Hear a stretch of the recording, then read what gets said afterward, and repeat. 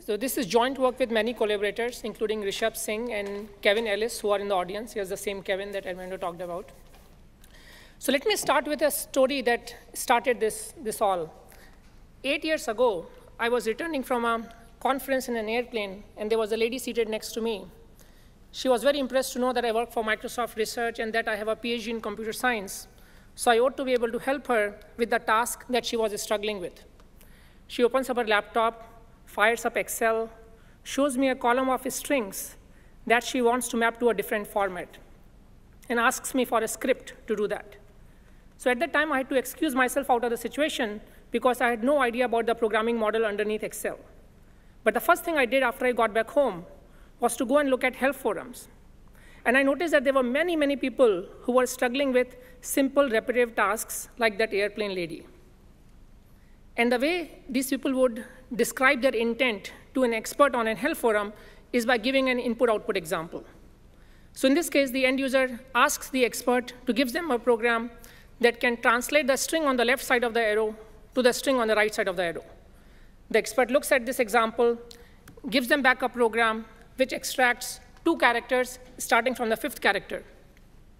The end user observes that this program does not do the right job on another input that they have in their data set, and sends the other example to the expert. So what do you think is the end user trying to do here? So extract the substring between the first 2 underscore. And one of the simplest programs that you can write in Excel using the programming model and the APIs that it exposes is this one. The end user takes this program and observes that it does the right job on the data set and sends a thank you to the expert. So this is the interaction that we automated, and now it ships as a feature called flash fill inside Excel. So let me walk you through a quick demo of this capability. So here I have a bunch of social security numbers. Suppose I want to format them by inserting hyphens, as you see in the second column, and I want to mask off some digits. So if you're not a programmer, so 99% people who use Excel do not know programming, you'll be stuck if there are hundreds and thousands of rows. But now with flash fill, you can give an example of what you want and press Ctrl-E to fire this feature. So the system takes a look at this input-output example, generalizes it into a program, and runs that program on the rest of the data to give you the output. The Excel team did quite a good job at avoiding the so-called discoverability issue. So imagine that you don't know that this feature exists. So you're simply trying to extract the last name from this email, and the moment you try to do the same computation for the second row, the system auto-fires. It realizes that you're not trying to compute an arbitrary column, but a column that is a derivative of the existing input columns. Now, in general, it may be too good to read the mind of the user from just one example, as this scenario illustrates. Here I have a bunch of medical billing codes, some of which have a right bracket at the end, some of which don't. Suppose I want to clean this data by adding a right bracket wherever it is missing. If I give one example, another way to fire flash fill is to go to the data tab and click flash fill. The system will come up with the simplest generalization, which is to add a right bracket everywhere. Maybe this is what you want and you are done. Otherwise, you will observe that rows 6 to 10 are incorrect. And you can fix any one of these, which translates to giving a second input-output example to the tool. And now the tool can better generalize to the intent that you have in mind. Here is another common scenario where we have a large string with many different fields. Even if you're a programmer, thinking of a logic to extract these fields would take a lot of time. But now you can simply give an example and press Ctrl-E.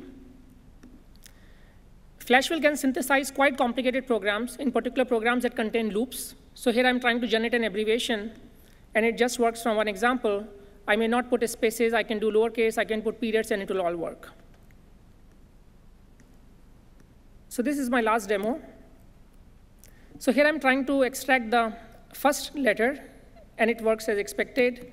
I'm trying to extract the first 2 letters. What do you think I'm trying to do here? First 3, right? Now, if you didn't watch me doing these first 3 columns, what do you think I'm trying to do here? What is the most natural interpretation? It's the first name, right? And that's what the system also thinks. But if you really want the first 4 characters, all that you have to do is to give one more example, and the system will generalize to your intent. So my favorite is this one, where I'm trying to compute the initials. and a system can do this with one example. And it is smart enough to figure out that the lowercase f here comes from lowercasing of the capital F in Foster as opposed to the other occurrences of lower f inside GF.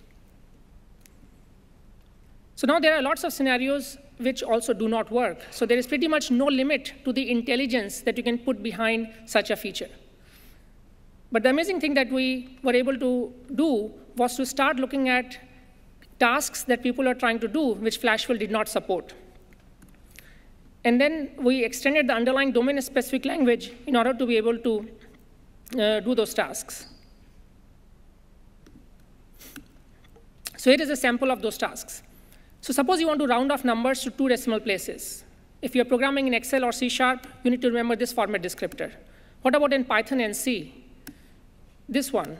In Java, you have to remember another format descriptor. So even for a task as simple as rounding off numbers, input-output examples can be a very natural way to specify your intent.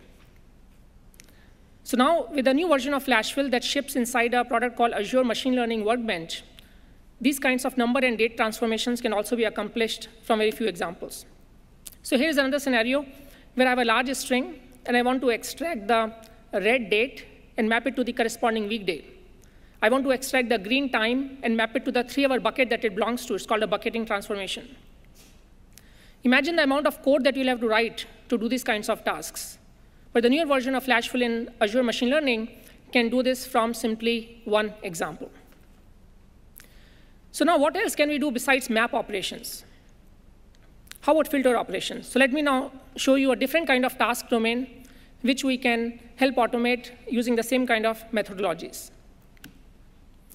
This is a real assignment taken from a data science class where the challenge is to take this big text file and extract structured data out of it. The instructor provides the students a script to build on top of to be able to go from left to right. But now let me show you how this kind of experience would look like using a programming by example technology. So I have loaded the same file here. And let's say I want to extract the championship name. So after I give a couple of examples, the system is able to learn a script that can extract other such instances of this field from the document. If I want to extract other fields, I simply change the color of the highlighter. In this case, one example suffices because my previous interaction has already put some structure on the document. I can go ahead and extract other fields, such as the score. Now, in this case, the system does not get it right in the 3rd record. Now, I can give one more example and fix it. But what if this error was not in your viewport? It was somewhere in the middle of the big data that you're trying to transform and manipulate. If you are programming this task yourself, the correctness of the program or the parser that you write is completely in your own hands. But here, since you're not programming by committing to a specific implementation, but you're programming by describing your intent or the specification at a higher level, we can do much more. For instance, we can take the top-ranked programs that the system generated from the first few examples and run all of them on the entire data set or part of the data set to figure out where are the places where the 2 programs or high-ranked programs differ in their execution results. And if we do that, the system actually points out that this 3rd record is actually ambiguous, and the user might want to take a look at it. And indeed, this is the place where the problem is. So if I give one more example, the system is able to now extract the right stuff from the rest of the data set.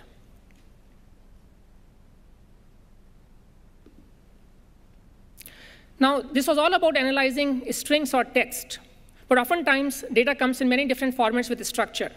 You might have web pages that have underlying tree structure on them. You might have PDF documents from which you want to extract tables, where you might want to manipulate images at the pixel level. Or you might want to deal with the grid structure that is common in spreadsheets. So let me walk you through this one more demo in this space of manipulating grid structures. So on the left side, you have what is called a semi-structured spreadsheet. So apparently, 50% spreadsheets are semi-structured, and they're not easy to reason about unless you can translate the data into a normalized form. But now, with our innovations in programming by example, we can accomplish such tasks simply by providing few examples of the normalized table. So let me show you a quick demo of this capability. So here I have a set of top cited authors in Popple 2015, and this kind of information repeats itself. Suppose I want to figure out who the most cited author across all these different conference editions is. If all this data was in a proper table, then I can write a SQL query myself, or we can use programming by natural language kind of technologies. But the trouble is that the data is not in a normalized format. So in order to convert it into a normalized format, I will simply tell my tool that I want to create an output table with 3 columns. The names of these columns don't really matter. So I'll give examples of what should be there in this output table. So this is one record. And I'll give an example of another record to make it more representative to the tool as to what is it that I'm trying to do. And simply from a couple of examples, the tool is now able to learn a program which can extract other such tuples from this semi-structured spreadsheet. So now let's see how these technologies actually work. So at the heart of these different technologies, there's a search engine which maps the examples provided by the user into a program.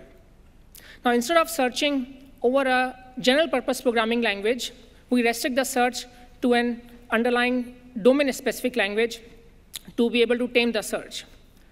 But still, the search won't be tractable if you were to do some kind of exhaustive brute force search, because these domain-specific languages are still infinite. They still represent an infinite collection of programs. So this is where we use combination of logical reasoning techniques and machine learning techniques in a very interesting way to make the search tractable. And I will briefly talk about this on some of my next slides. So we prune the search space using logical reasoning techniques, and then we guide using machine learning among the various choices that remain. So what this process produces is actually not a program, but a set of programs that are consistent with the examples that are provided by the user. And now we have to deal with the under-specification that is very much inherent in these examples. And for that, what we do is we use ranking techniques to be able to rank the different programs that are consistent with the examples that have been provided by the user. And these techniques leverage features of the programs that have been synthesized, but also features of the inputs and outputs that these programs generate. And then we build some models over these kinds of features to be able to get our ranking function.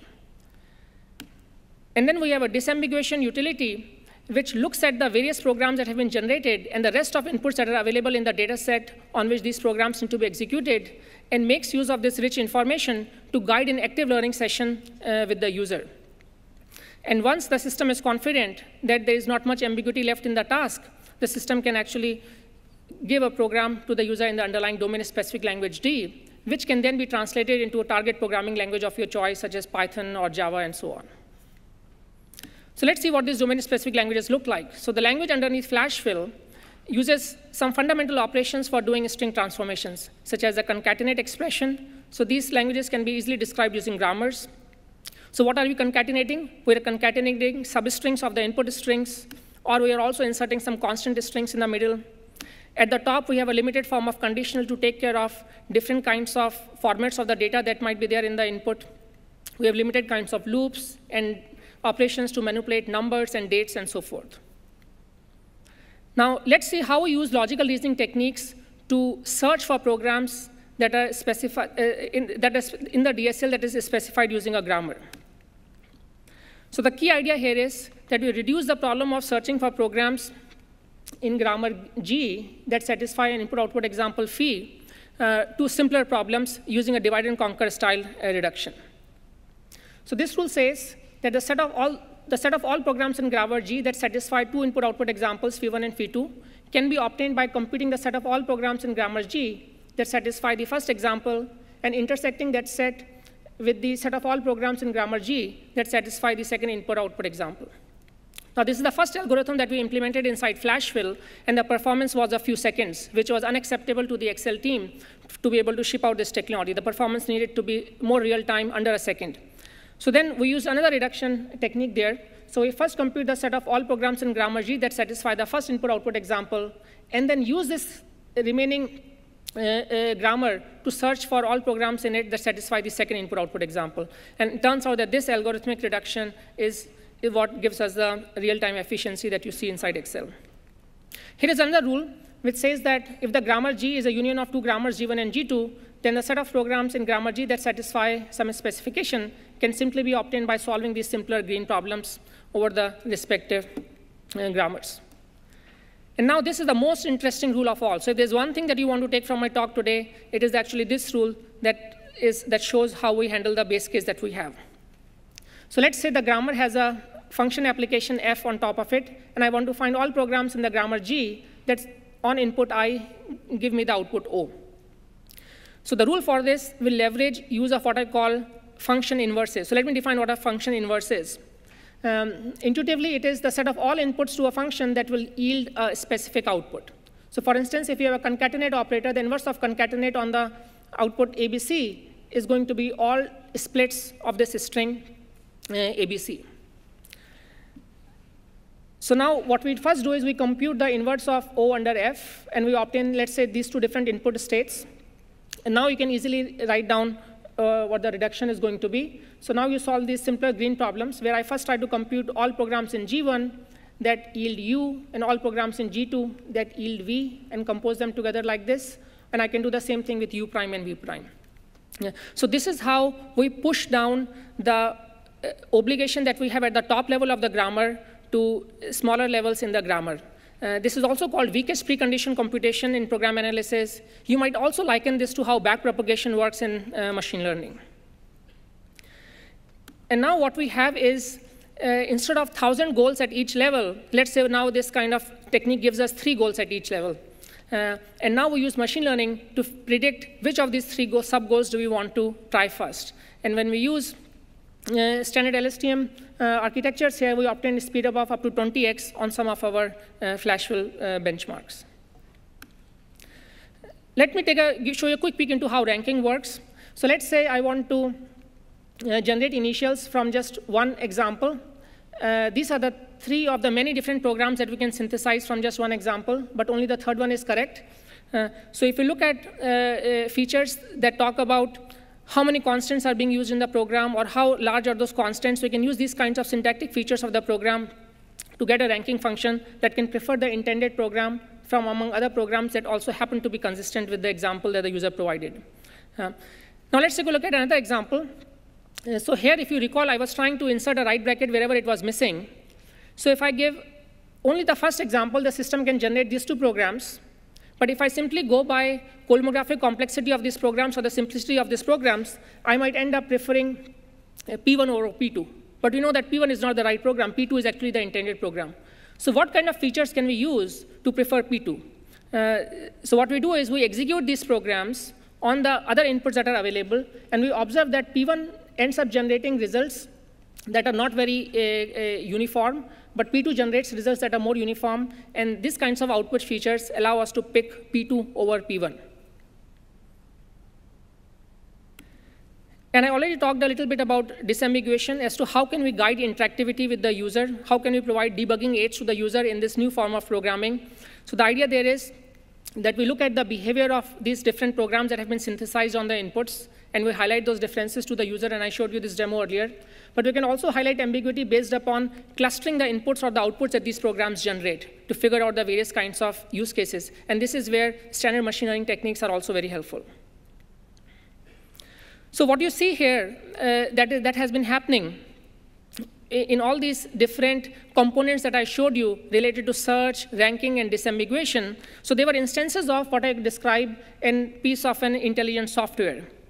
And if we dig deeper into these kinds of softwares, we might realize that they have 2 kinds of components there. One is programming that is very standard, algorithms that you already know how to solve certain things like computing shortest path or sorting an array, and something which I call creative heuristics. And if you further dig down deeper into these creative heuristics, you will observe that they are made up of various kinds of features and model that the developer has written.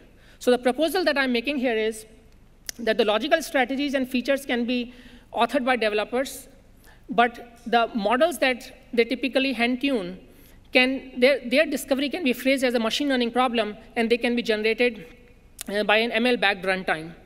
So for instance, there's a constant like 0.6 in our code base that I once observed. And I asked the researcher that why is this constant there? He said, well, this is what gives us the best performance on our benchmark.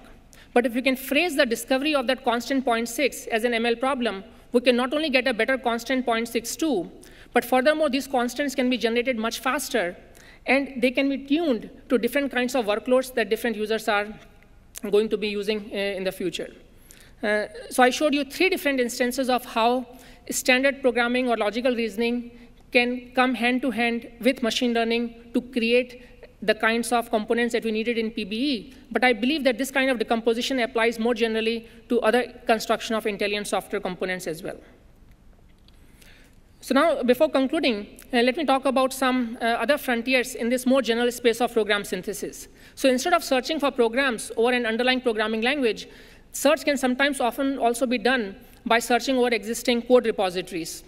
So some very nice piece of work from Suraj Chaudhary at Rice University and his colleagues that appeared at ICLR this year.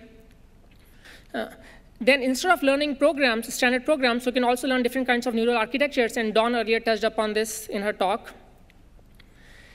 Now, the applications that I showed you were mostly in the space of so-called data transformations. But you can imagine doing repetitive code transformations also using similar kind of interaction model.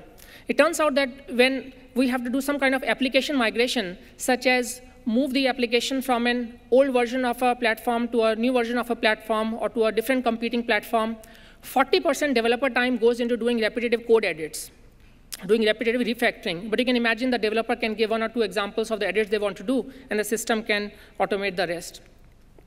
Another very fascinating application of these techniques is in the space of constructing intelligent tutoring systems.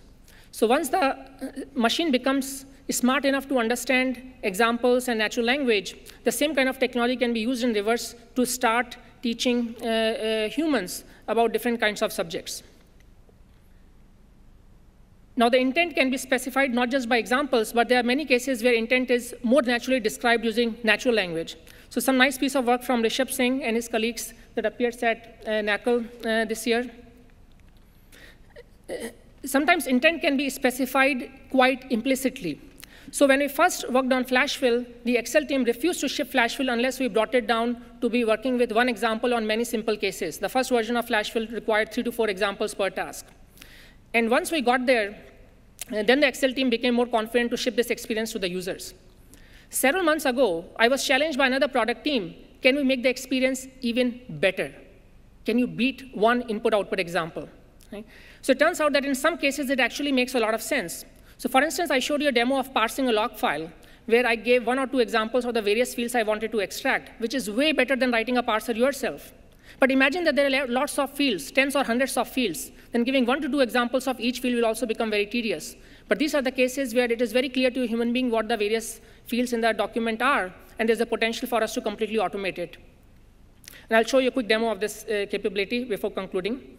And the other very interesting aspect here is that instead of just generating the program under the hood and automating the task for the user, can we show this program to the user in a form that will be readable and modifiable? Because developers and data scientists want full transparency into the underlying system. They don't trust this kind of magic. So let me walk through a very quick demo of this capability before concluding. So I'll show you aspects of how predictivity looks like and the readable code that we generate. So this demo is in the context of using the Jupyter Notebook frame. And I'm going to be generating a Python code or PySpark code. So here I have a text file that contains 911 call records. At the beginning, there is some metadata. Then there's a header line. And then each row contains a single 911 call record entry. There is the location where the 911 call was created from, the date and time, and so on. Suppose I want to analyze this data to figure out when are 911 calls most common. Is it on Monday mornings or Friday evenings? We gave this challenge to Python programmers. They took 30 minutes on average to do it. But we can do this now in a minute using the program synthesis APIs that we have. So if you recall, I talked to you about a technology for reading a file into a table. Now, in this case, the file is simple. I don't need to give any input-output examples. I simply point the name of the file to the API that we have, file open, and the system automatically generates code for you. Quite readable code. You might not be familiar with the PySpark APIs that are available to handle big data.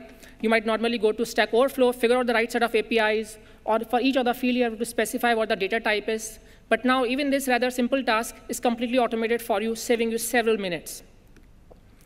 And once you execute this program, you get a data frame. You can count how many entries are in the data frame. It tells you 326,000 entries. You can look at what the data frame looks like.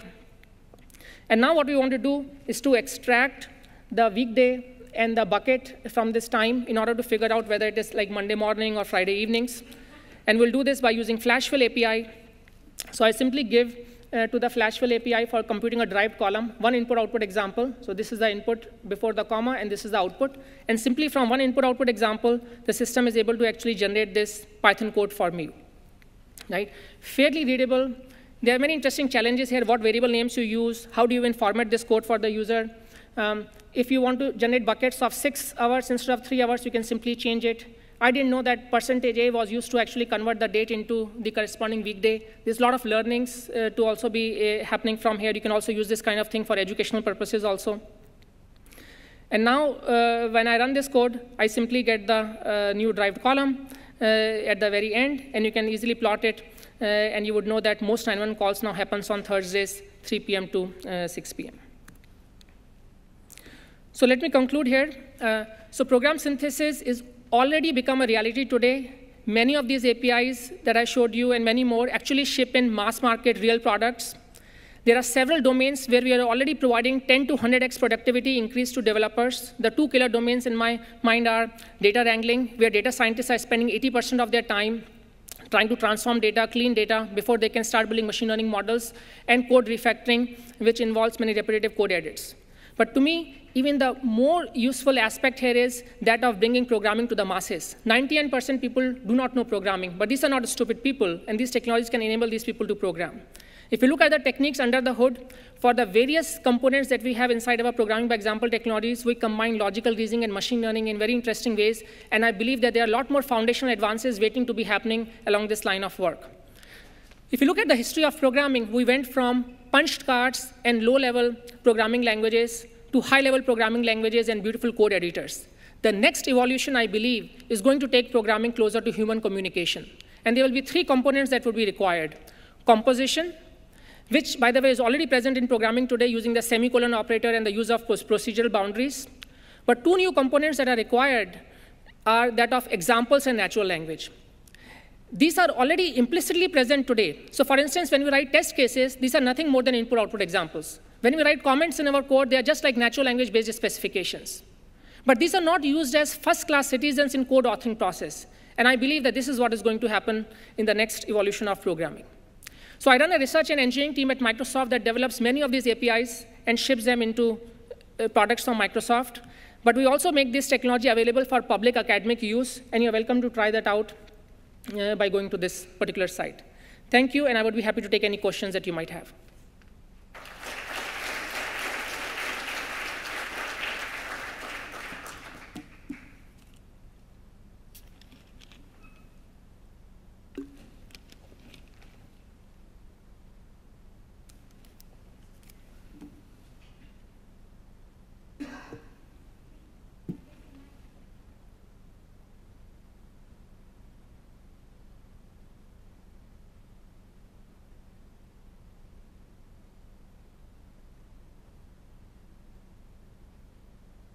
So the guarantee that we have is that if the task that you want to do can be done by a program in the underlying domain-specific language, the algorithms will do it. They are complete algorithms. If the task that you're trying to do is not expressible by any program in the underlying domain-specific language, we won't be able to do it, and the system will say, sorry, I cannot figure out the pattern in your data. But as scientists, what we do is try to see what kinds of tasks are people trying to do. So if a lot of people in the world would want to convert I to the ith prime number, we will go ahead and add the support for it in the underlying domain-specific language. But people don't. So we have to be very careful about what kinds of dimensions do we grow the underlying domain-specific language to, because there is no limit to the amount of intelligence that you can put here. Whatever you develop, there will always be tasks that cannot be done. So what fundamental operators go into it, we determine that by seeing what kinds of pain points do people have. But the other thing that is also important here is that we need to realize the limitations of these kinds of AI technologies. So it is always better to try to bake in interaction as a first-class citizen inside these capabilities. So maybe the task that you're trying to do cannot be done completely automatically, but if the user can decompose that task into 2 different subtasks, and each of those subtasks can be done automatically, that would also be the way forward. So the short answer to your question is no. Today we do not support such complicated mathematical operators. But as I said, that it is not hard to add it. But then there will always be cases that we won't be able to do. So interactivity is also a better way to march along.